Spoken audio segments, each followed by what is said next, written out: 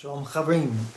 Today is November the 28th. It is 11 p.m. my time, and by the time this video I get to release it, probably the early hours in the morning, tomorrow morning when I get to the office, I'll try to upload this video. I got several messages from friends here today regarding the Third Temple, and a lot of news coming out that a lot of reports that Israel may be getting ready to build the Third Temple. One report that came from a precious friend, they sent me a video of a young lady that did a video regarding the Third Temple, and has a lot of her information very accurate. The only thing that I did see, and not anything to discredit this precious little sister. I won't call her name, but I did send her a little message there to let her know that the particular synagogue that has been granted to be rebuilt in the old Jerusalem quarter there, that's not the actual Third Temple that they're speaking of building there. Now that's an article that was released today in the Jerusalem Post, where they speak about the synagogue that was destroyed back in the 1948 Independence War. That particular synagogue is called the, just looking it up here real quick for you here, that's the the Tiferet Israel Synagogue, or Tiferet Yisrael Synagogue. That was in the old Jewish quarter there. I remember when I lived in Israel, you could still see the archway there. If you've ever been in Israel, you've been to the Jewish quarter, kind of like there in the middle of the atrium, you might call it there, where you have the different shops and stuff in the Jerusalem quarter before going to the Wailing Wall. That would be on the west side of that particular area there. You would see a little an archway, beautiful archway there, and that was that was left standing of that particular temple or that synagogue at that time there. But anyway, that the municipality is pretty much paved the way to allow the building of that. There was an anonymous donor who donated 50 million NIS to this building of this particular synagogue. But this synagogue is not, though, the building of the Third Temple. But let's don't cut everything short here, though, because yes, there is news coming out of Israel, out of also some of the Muslim publications as well, that speak of the Third Temple. Now, Arutz Shiva published an article. That's Israeli National News, Channel 7. They also have online. You can listen to it live online. They published an article called "Muslims Claim Netanyahu Plans to Build," in their quotations, "false holy temple."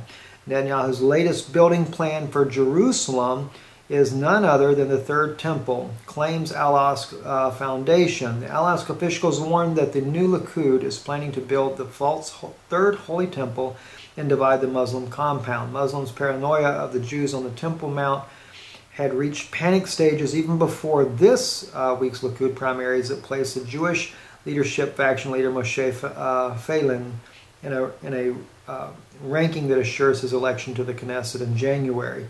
Anyway, the article just goes on to talk about that, talks about how that Israel has constantly enforced the no praying, no prayer books. You can't take your talit up there, or you can't wear a tzitzit. I mean, you do good to be able to visit the Temple Mount and wear a kippah, or a yarmulke, you might call it there. Anyway, for my rabbinical brethren, I want to just kind of talk to you as well in this video here. Those of you that may not know, I have done a number of videos on this very subject. Back last year, before the push for the statehood of Palestine, I released a video that I don't know if you'd call it went viral, but it's been watched tens of thousands of times.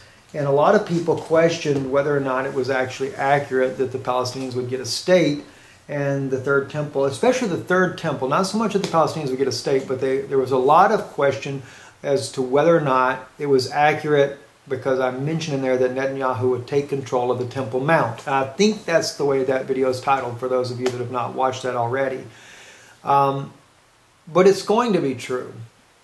What you have to understand is, what does this lead to? How does this come about? Now, in that particular video, I talked strongly about how that the Vatican is working behind the scenes to negotiate a peace plan between the Palestinians and the Jews. And even since then, though, I have actually come back and did a little correction to that video. And I want to make sure I state this again. The Palestinian state is only, it's really just the Palestinians. Unfortunately, these people here are just a pawn that the Vatican is using to be able to push their statehood, to push their agenda, which is to get control of many of the holy sites in Jerusalem. Now, this is not something that's done in the back anymore. This is something that's become public. The President, Shimon Peres, by the way, is pushed back, starting back in 1993. It was released in the news press then that they were trying to make a covenant with the Vatican, and that included even the building of the Third Temple alongside the Dome of the Rock. Now, my dear friend Gershon Solomon, I know he is dead set against building it alongside the Dome of the Rock. He believes 100%, and I would be supportive with him, that the Dome of the Rock would have to be removed and the Third Temple would have to be built there, not alongside of it. And some person there also, a brother, I assume, or a sister, made a comment on one of my posts there that the Temple Institute, that's Rabbi, oh gosh, I always know his name, and every time I want to say it I forget it. But anyway, the rabbi there that's over the building of the Third Temple with the Temple Institute, I was told, opposes the idea of building alongside the Dome of the Rock. I didn't know that, and I've always said that I believe that he would be the one that would be part of building that alongside of there. And he still may very well do that for the sake of just getting a Third Temple built. And now this is something, though, that the politicians are working on. As much as I love Benjamin Netanyahu, the Likud party as well, it is not what Hashem wants out of us. Not to say that he doesn't want us to have a Third Temple. He does. We have this in Ezekiel. But the question is, does God build this? Does Moshiach ben David build this and bring this down out of heaven? Or are we to build it ourselves? Now, I know Gershon, he believes that if we will just take the stand and build the temple, then Hashem will back us up. That Hashem, that's the divine name for, actually it's not the divine name for God, but for those that may wonder, the Christian people that watch the videos there, that's what you would call Jehovah or Yahweh. But in any way, the Jews, we call it Hashem, which means literally the name. But we realize that the building of the Third Temple, wonderful thing to happen. But in this particular case, the Vatican has got their hand in behind this. Now, I want to remind my Jewish brethren, as well as the Christian friends that that have been following these videos. Let's go to the book of Daniel, which is Daniel, in chapter 11, and that let's go to chapter 9 first. I just really need to read over with you. That's Tet. For the Jewish brothers that watch these videos. And by the way, I say that a lot of times. You have to understand, Israel, out of over 100 nations that watch these videos, Israel ranks number 9 in people that actually watch the videos there. I didn't know that for the longest time. There's literally hundreds of Jews that actually watch the videos. There are very well-known rabbis from around the world that watch these videos. And I count that an honor, my brethren, that you do. I know that many of you do this in secret, and I do count that a privilege that you would take the time to watch this. A very familiar passage, the 70 weeks of Daniel. We often refer to it starting with verse 24, Chaf He. I'm sorry, no. I don't have my glass. Chaf Dalet, 24. 70 weeks are determined concerning thy people and concerning thy holy city. Keep that in mind. It's not just the Jewish people, but thy holy city.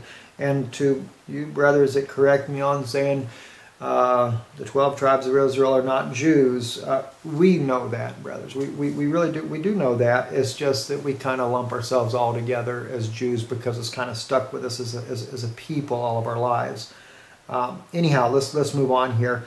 To make an end of sins and to atone for iniquity and to bring in everlasting righteousness and seal up the vision and prophet and to anoint the most holy place. Know therefore and understand that from the going forth of the commandment to restore and to build Jerusalem until anointed prince shall be 7 weeks, and then for 62 weeks it shall be built again with the squares and a moat, but in a troubled time.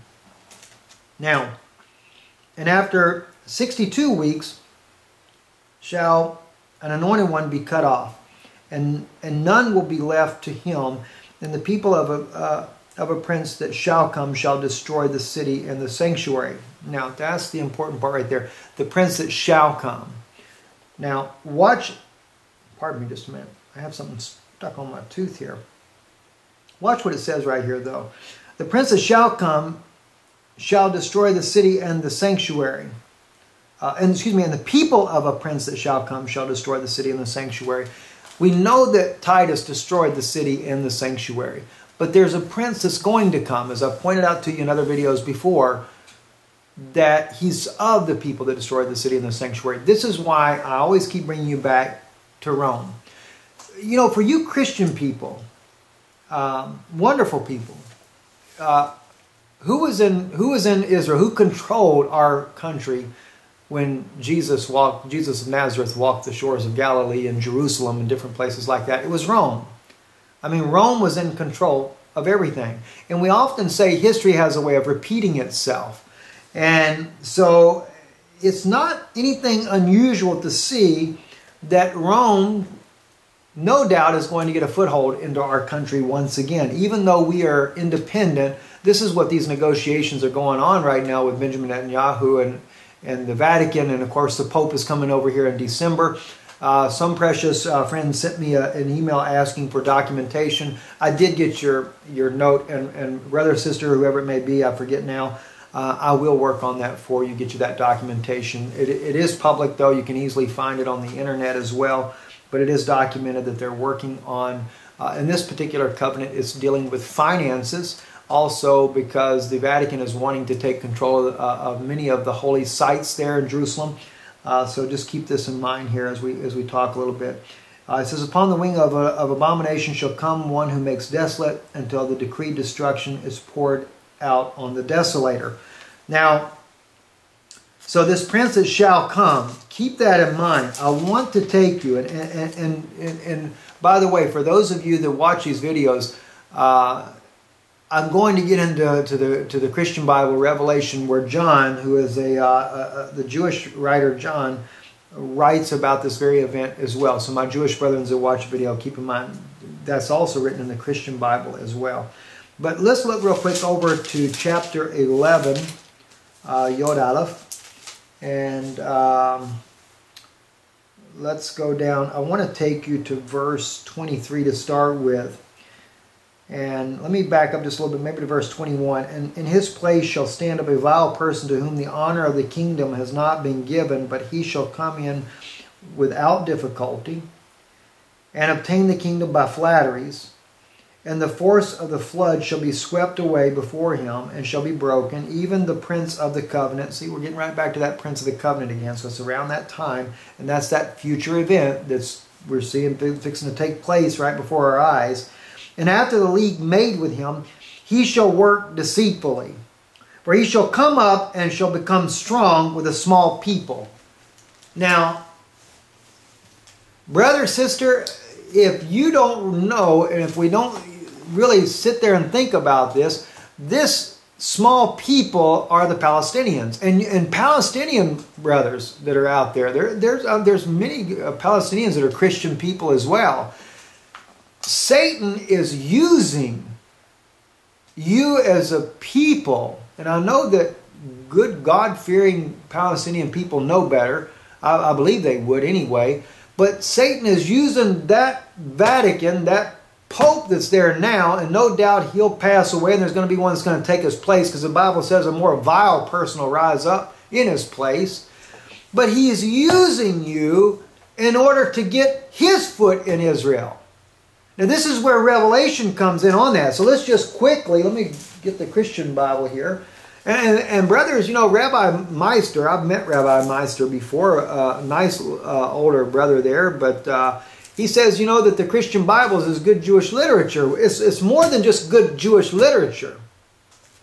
And Rabbi Winston, I'd have to say, brother, as well to yourself that, you know, we look and say, what haven't we done right? And we realize that we have redemption, we have Gula.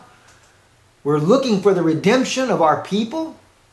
And yet we know that Daniel says right here, there's a time coming when there's an end of sin is to come, and there's an end of iniquity. And we know this is Gula. And we're waiting for this to happen, and it's around us. But all these things, you know, Rabbi Winston, I love that video where you say, you know, what haven't we done right? You know, does it take a war of Gog and Magog to wake us up? You know, I'm afraid it's going to take that for our own people. But you know, the thing is, though, is this particular covenant that this prince that shall come is trying to sign with our people, who comes up strong with a small people, which is none other than the Palestinians right here, using them as a pawn to get his foot in the door to take control of our country, just as Rome took control back then. You remember Bible here, and we read in there how that the Pharisees and the Sadducees, the rabbinical people of that day, when they looked at John and they looked at Jesus, now I'm not talking about John that wrote Revelations, two different guys there. John the Baptist is who I'm talking about. You know, they wondered about Jesus. They said, you know, will he deliver us from the hands of the Romans? And so when Jesus came, the Romans were in control, and they looked to him to deliver them from the Romans. In fact, Rabbi Mizrahi, you point out that when you do the video yourself, that Jesus, or excuse me, not Jesus, but you say Moshiach ben David, Moshiach is supposed to come and to bring peace, and we don't have the peace. We're supposed to have a millennial reign, and we don't have a millennial reign. But Daniel says here that there is to be a place where there's a cutoff in there, that Mashiach would be cut off, not for himself, of course not for himself, it was for us. You know, we are a priestly nation. What comes with being a priestly nation? We must bear the responsibility as priests to God that we offer the sacrifice for sins, not just for ourselves, but for all of Israel, and to all the nations that are willing to come and to believe as well. So the Gentiles believed, they got blessed. But there were also many other Jews that believed as well. But we intentionally, Hashem had to blind us that our fathers could not see. Why? In order to save life. If we know that, let's say that Jesus was not Moshiach, and a Moshiach comes now, and yet the word of Daniel, of course we know he couldn't come now because the temple had to be destroyed before Moshiach came. It's written in the Talmud. What are you going to do with it? Change what we think that the blessed rabbis said? They write that he's supposed to come and die before the destruction of the second temple, and nothing happens? Come on, wake up. He did come. He did die. And not for himself, but for the world, for the sins of the world. He had to become that scapegoat. You know, he had to bury the sins far away. We offered up the chief rabbi every year had to offer up the sins for the people. He took the scapegoat and laid his hands on him, confessed the sins of Israel, and sent him out into the wilderness. And then the other goat, what does he do? Offers that for the sacrifice for the sins of Israel. Pardoning for the atonement for that once a year. Like the story of Joseph. You know? Joseph bore the sins of his brothers far away. That's right. He bore that sin far away from his father Jacob, so he didn't know what our forefathers did. Throwed him into the ditch. But you know what? The Jewish people that are in Israel today now, and the Jewish people from around the world, we are like the Benjamites. Benjamin, in other words, we're like Benjamin. Benjamin was never guilty of that. But the funny thing is when he goes down there, Joseph is wanting to hold him a prisoner and then puts the cup in his bag. Imagine that. The cup goes into Benjamin's bag. You know, why does the cup go into Benjamin's bag? Because God wanted us to know that we rejected Jesus as Mashiach at the communion table. And the funny thing is, he finds the cup in his bag when he's on his way back home, and they pull over, or excuse me, not the cup itself, but this is the first time around. He's on the way. Where was the first rejection? Jesus was first rejected at the motel. Wouldn't let him in. The Babylon. No Babylon. No, lo Babylon bishvilech. Lama. Lama. You know, come on, why? Biglal. What did we do to Jesus when his mother was pregnant with him, and he goes to the motel? Yosef goes to the motel with him, and what happens? We have no room for you. He was rejected right there. And how was he rejected to start with? Just like Yosef, he was sold out for so many pieces of silver. Jesus was sold out for so many pieces of silver. And so the money shows up at the hotel in his bag when he goes to give his donkey provender, and for food, and finds out the money is there, and now they're all troubled and everything. It's to jog our minds, brother. Our hearts should be taking a look at this. Anyway, I'm sorry, I'm getting off on this. The point that I'm trying to make to you, though, the Christian Bible says here by the Jewish writer John, and it's called Revelation chapter 11, verse 1, then I was given a reed like a measuring rod, and the angel stood saying, rise and measure the temple of God, the altar, and those who worship there. But leave out the court which is outside the temple, and do not measure it, for it has been given to the Gentiles, and they will tread the holy city underfoot for 42 months. Now that's 3.5 years according to our old Jewish calendar.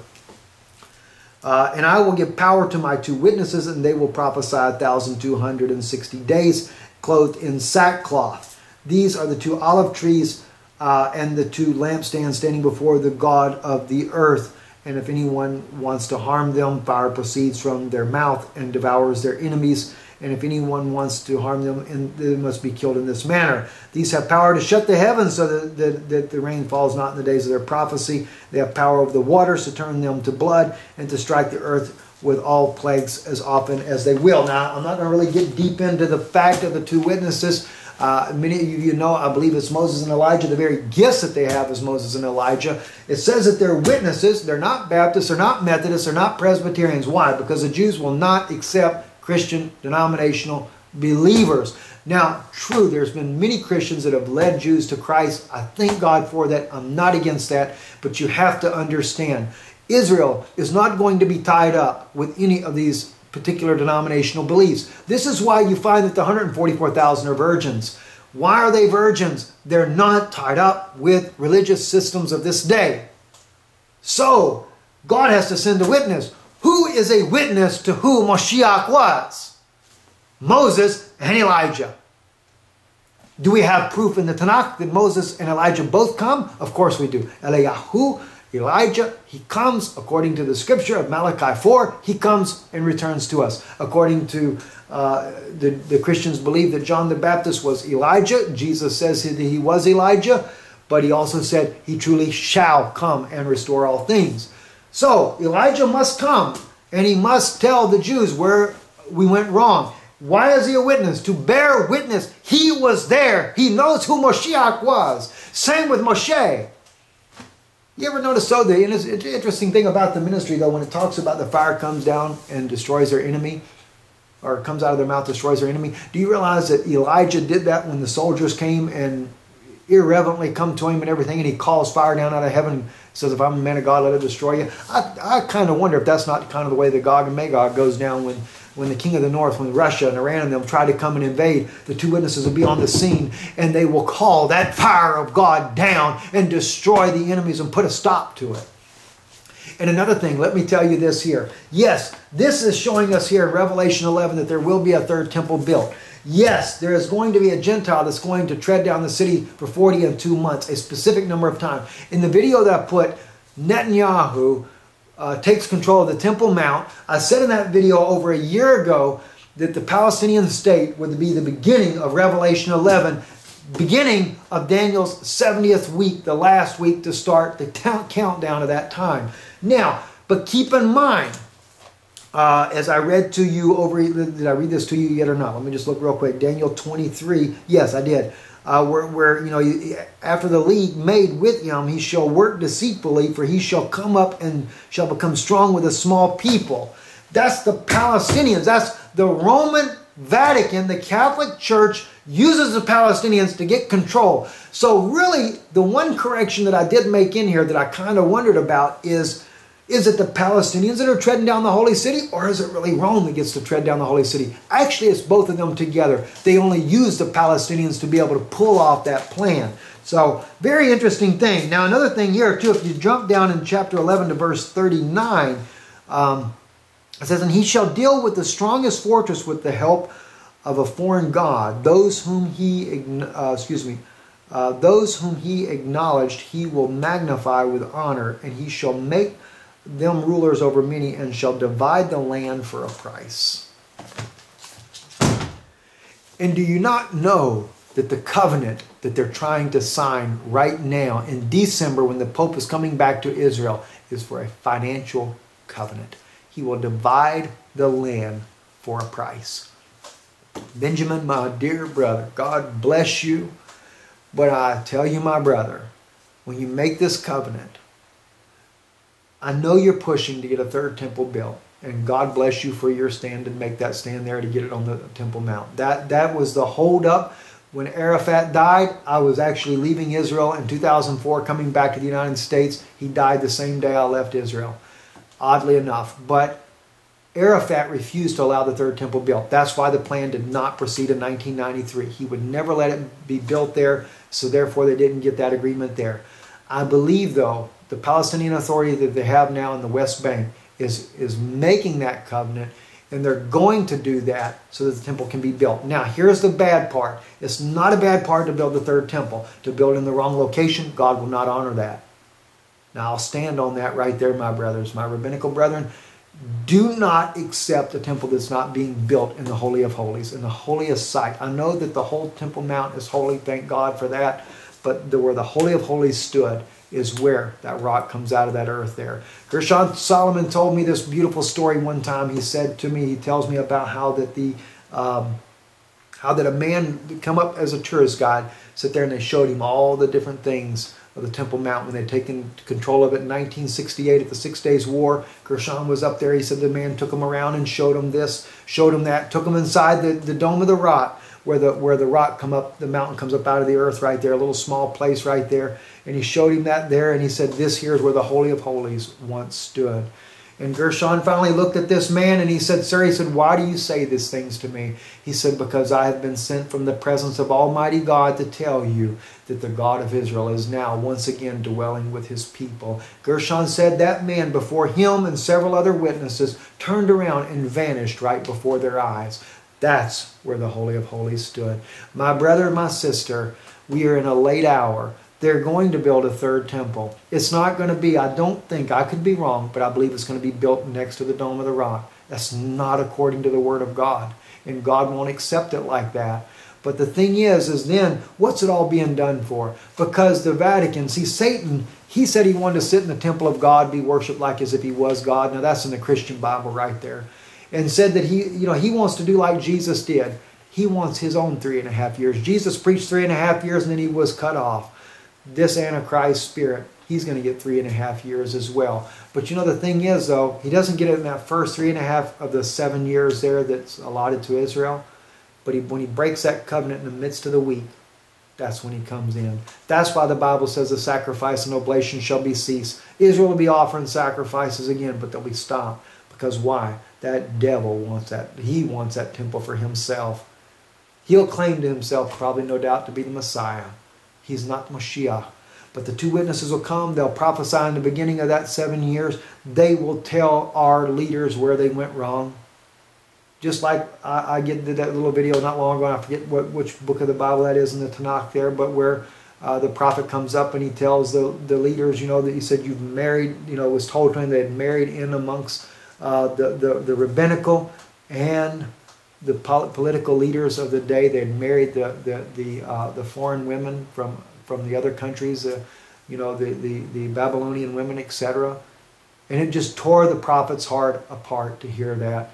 And he brought them forth, and they repented for what they did, and they separated from those wives. What was that? That was a type of what is fixing to happen now.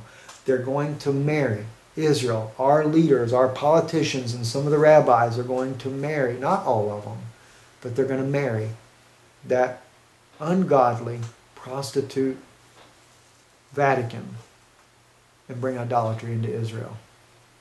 But when the two witnesses come, they'll straighten the mess out. They're not going to be part of building the third temple. No, my brethren, those of you that think that, that's not so. They're coming to blast the Vatican, the Roman. They're coming there. You know, this is why Jesus comes back. See, the Jews knew that he was supposed to deliver them from under the hand of the Romans. They have to be back under the hand of the Romans to be delivered. And this time, he does come back to deliver them from the hand of the Romans. Interesting. God bless you. Very serious time. Will the Palestinians get a state tomorrow? Or in this case, when you're watching the video, it'll be today. So it'll be the 29th at that time. I can't say for sure it's going to happen right now. It might. They might get started right there. But we are at the door nonetheless. God bless you. Baruch Hashem. Blessed is the coming Moshiach ben David. God bless you, my brothers and sisters.